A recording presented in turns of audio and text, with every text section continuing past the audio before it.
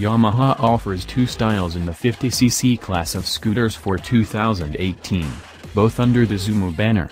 The Zuma 50F has tough, off-road styling and the 50FX is the sporty-looking sibling. Each with its own style, the Zuma scooters offer a stepped 2-up seat, locking storage and a 4-stroke, fuel-injected 49cc engine for awesome fuel economy.